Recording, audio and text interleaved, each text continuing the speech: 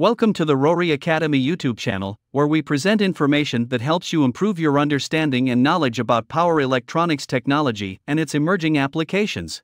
It is the same inverter topology as a Tesla Model 3, which consists of 24 silicon carbide MOSFETs from STMicroelectronics with a custom package designed for it.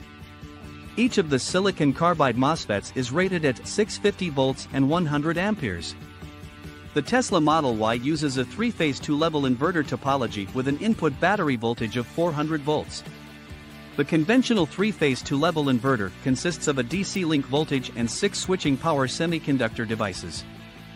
As mentioned previously, the conventional three-phase two-level inverter consists of a DC link voltage and 6 switching power semiconductor devices.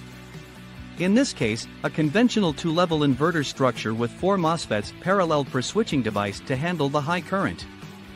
The 4 MOSFETs paralleled per switching device in the inverter is switched on and off by the gate source voltage applied to the gate terminal of the device. Based on the information extracted from the datasheet, the device is entirely switched on when the gate source voltage is within 10 volts to 25 volts.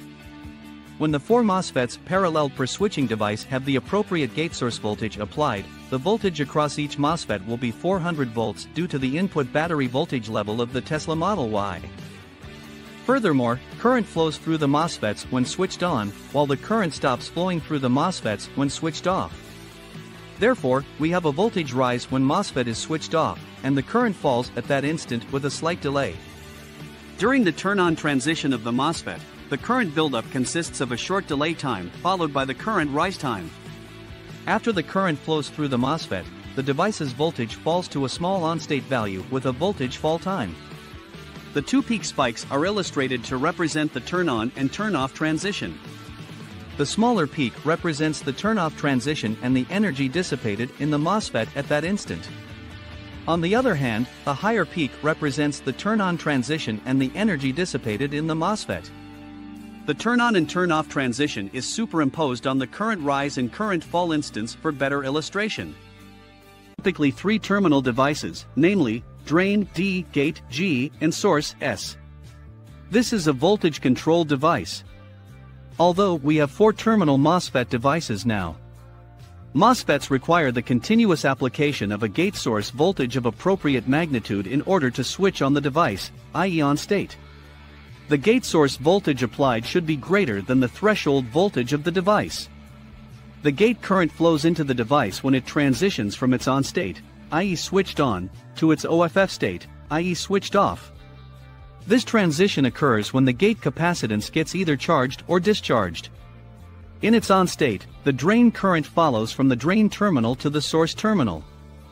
Furthermore, between the drain and source, we have an on-state resistance which contributes to losses during the transition between on-state and OFF state. An actual MOSFET with its 3 terminals is highlighted. The MOSFET is fully switched on, i.e., on state, and approximates a closed switch, i.e., OFF state, when the gate source voltage is below the threshold value of the device. Therefore, the device is operated as a switch. The current voltage characteristics of the MOSFET as a voltage MOSFET device is always packaged as either a module or a discrete device. The module-based MOSFETs is used for high-power applications, while the discrete-based MOSFETs are used in low-power applications. A power MOSFET module consists of 2 MOSFET devices connected in series.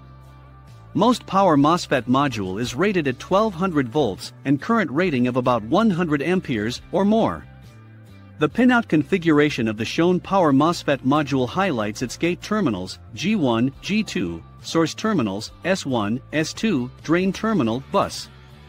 The electrical schematics of the power MOSFET module shows the 2 MOSFETs labeled Q1 and Q2 respectively. Also, the freewheeling diode is attached to both Q1 and Q2 respectively. A discrete-based MOSFET device usually come in either a 2247-3L package, which is a 3-pin device, 3-leg, or a 2247-4L package, which is a 4-pin device, 4-leg. As described previously, the 3-pin discrete-based MOSFET device consists of the gate terminal, drain terminal, and source terminal.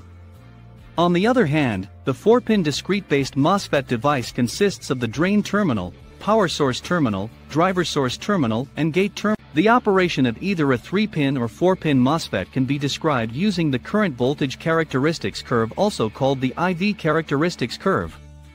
This highlights the operating regions of the MOSFET based on the application of the device. The first region consider is the cutoff region. In this region, the MOSFET have no input gate voltage. Therefore, the drain current is zero because there will be no current flow through it. The output voltage is equal to the supply voltage. Therefore, the MOSFET is switched OFF in this region. This implies that the MOSFET operates as an open switch. Furthermore, the saturation region occurs when the gate source voltage exceeds the threshold voltage, which allows maximum drain current to flow through the device. Therefore, by applying a suitable gate source voltage to the gate terminal of the device, the resistance of the drain source channel will vary from an off resistance, which is effectively an open circuit, to an on resistance, which makes the device act as a short circuit. The input and gate terminal is connected to the supply voltage. The drain source voltage in its ideal condition is 0 volts in the saturation region. The MOSFET operates as a low resistance closed switch due to the impact of the on-state resistance. The third region is called the ohmic or linear region, where the drain current increases with an increase in the value of drain source voltage. When MOSFETs are made to operate in this region, they can be used as amplifiers. When the input voltage is very high or equal to supply voltage, the MOSFET Q point moves to point A along the load line. Unit is located between the rear wheels. The front drive unit is located between the front wheels.